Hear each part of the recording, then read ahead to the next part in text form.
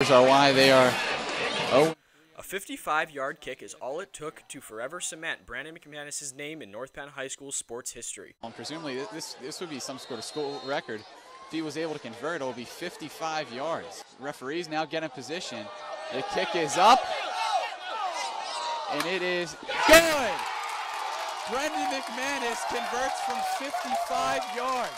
Now, 7 years later, he is the first in North Penn's storied football program to make it to the Super Bowl. Immediately after graduating from North Penn, McManus took his talents to Temple University, where he broke all kinds of school records, including points scored and field goals made. After college, McManus moved on to the NFL, where, after brief stints with the Colts and Giants, he finally made his home with the Denver Broncos.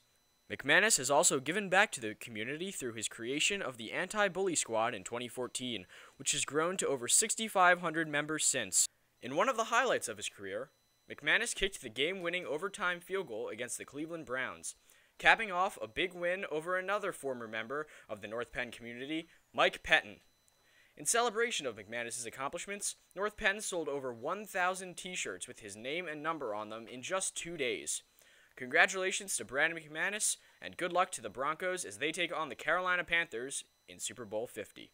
Reporting for North Penn News, I'm Tyler Pitis.